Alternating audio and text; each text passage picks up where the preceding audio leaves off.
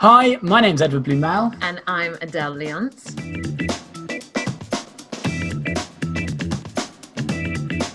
In season 2, I'd say Determined. Marcus finally gets some. I think that's quite important, and that is important. It is important. Sounds glib, but it is a big part No, of it. it isn't. It is, yeah.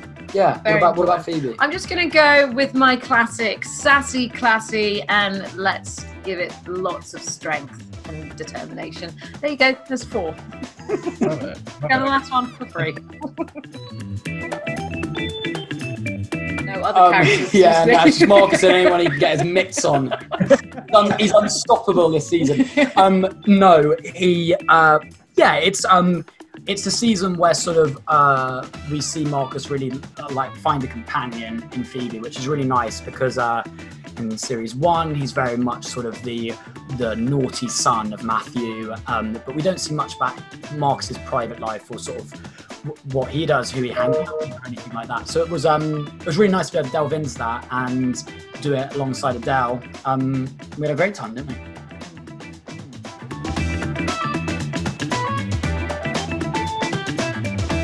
I mean, for starters, you've got a human that's been planted into this sort of lots of creatures, and that in itself is just a great experience to go on, you know, with just your audience in being humans and Phoebe being human. It's a nice angle to kind of come in with a completely different energy, completely different way of looking at the world, and that adds so much to the Declaremont kind of world and where it's heading. Yeah. So you know, she definitely plays her role within season 2. It's nice to see as well. Sort of the big shift in season 2 is a huge amount of it. I'd say probably 75% of it is set in the sort of Elizabethan period. So it's great to see sort of. I feel like it's quite a rare thing in a show that a season just completely almost becomes a different show. And I think it's great because that brings a whole smorgasbord of new characters and new storylines and settings, and such an important part of particularly the vampires' lives is the fact that they've been alive so long. So it's amazing to be able to delve into history, which is obviously so important to them because they've lived it.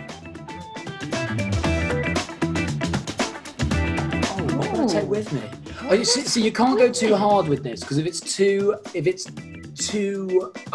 futuristic for them, they will just kill you, I think, or think you're a witch or something. Like if I went back in time with an iPhone and I was like, check it out. How am I going to check my Instagram? I would definitely take my soy sauce. You take a soy sauce. You see, that's a great one because they would just be like, wow, this is amazing. This enhances our food. Yeah. If I went back with my iPhone, they'd be like, burn him at the stake. They're like, what he's doing, what's on it? As I'm playing like even old apps, even the ones like Doodle Jump, they'd be like, get him on the stake. Yeah, that's a blast from the past, isn't it? Doodle Jump. Played it the other day. So I think food is a great one. Take a sauce. Just a bit of mayo. Just a bit of mayo. Do you know what I mean? You could probably make mayo though. Do you know what I mean? Yeah, to be fair, olive oil? That's what you need though. Maybe olive oil is a good one to take. Yeah. God, maybe that's really bad. You go about that, like, talk to these 2 actors, they said they'd take olive oil bath. They could take anything. Rapeseed oil. yeah, different type. 2 different types. I think it's more interesting for you to answer, because obviously what interests me is the fact that he lives off a diet of blood, which is insane and very interesting. Just sort of like, I feel like it's quite hard to look past that he's immortal and sort of feeds on blood. But I guess I've got to think about the more human nature of it. Probably. Yeah. I would say I think there's just something within, you know, him that is charismatic, cheeky. I mean, you're very cheeky as soon as we sort of meet, and you know, as much as he wants to kind of keep the sort of you know, the work relationship. She's intrigued by him. You know, she's intrigued by his history. She's intrigued by his family, first and foremost. I think I think we have to make that very clear.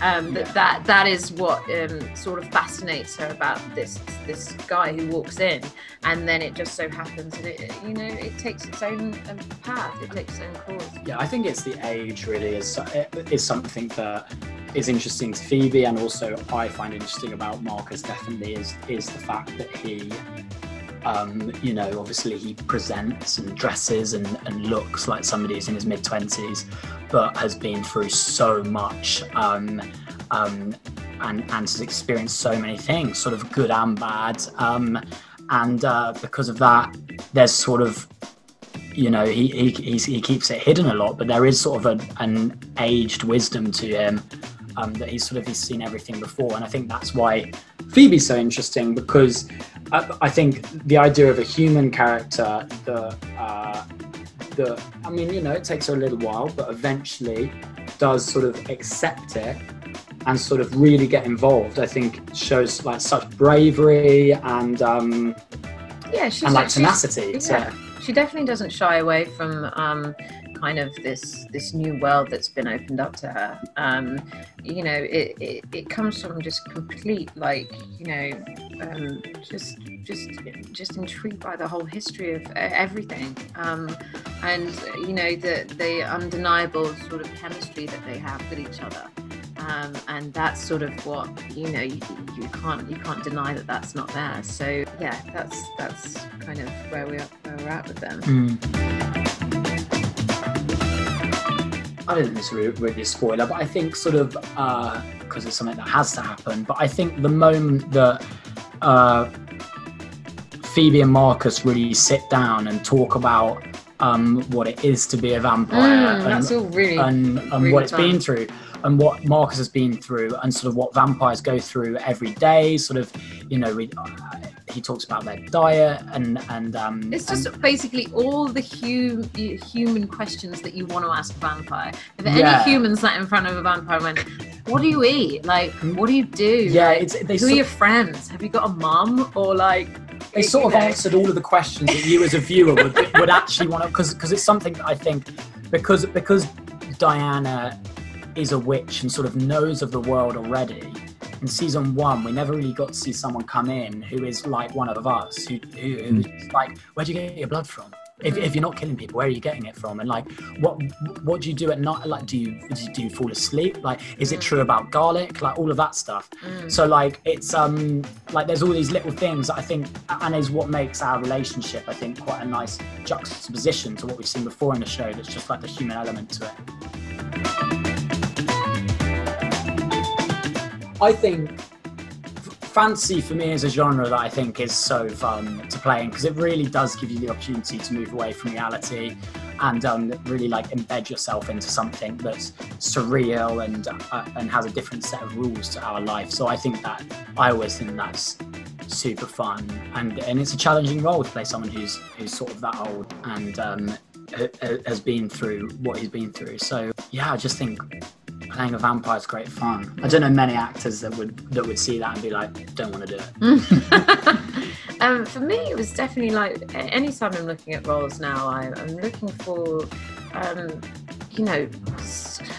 something. I'm looking for strength. I'm looking for an interesting storyline. I'm interested in, sort of the connections they have with other characters. As women now, we're just kind of going through a stage where we deserve more and we want more as actors. And so, for me, it was just definitely having a character that, really has that sort of, rooted element to it.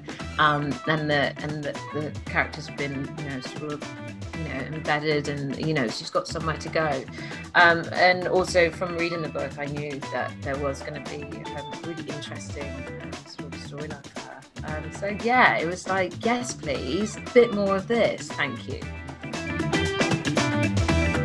They're on it. Yeah, they on love it it. like they a really car do love bomb it. Yeah, they do. It's lovely to have such a passionate fan base. I think already it meant that even when we were doing season 1, it was just nice to know that there was already such a strong support for the show, and people, you know, as soon as the cast was announced, getting involved, you know, contacting by social media and stuff to say they were so excited. Some of them contacting saying, "I wish you'd never been cast as this part," and you know, things like that. But that's all part. That's what's great. I mean, even in stuff like that, it's just great to see people that care so much about something, because it, you know, Whether they've said they've waited so long to see this stuff on screen. So patient. And it's so fun to sort of give it to them, even if they do disagree. That's a nice question. I like that one. In season 2, I'm trying to think. I don't know. It's so weird though, because we're very sort of separated from anything that sort of goes on. That's not just us. Really. I think the characters that I always enjoyed, I've done a couple of scenes with them. I like doing scenes with Domenico, played by Greg Chillen. Ooh, yeah, who's the perfect slimy vampire. But such a loomer. He's off such screen a is the nicest. Is, I think, categorically the nicest man in the world. So the most horizontal man in the world. So chill. So yeah, I'm always I always enjoyed doing. I did a couple of scenes with him in season 2. That were great fun. Storyline wise though, I think Satu has a great journey. She sort of dips in and out of season 2, but I think sort of in the grand scheme of season 1, season 3, I think she is amazing, and Marlon, who plays her, is amazing at sort of portraying what is an incredibly terrifying witch. And I think she's someone who, whenever she came on screen in series 1, I was like, you know, shivered a bit, but in the right way.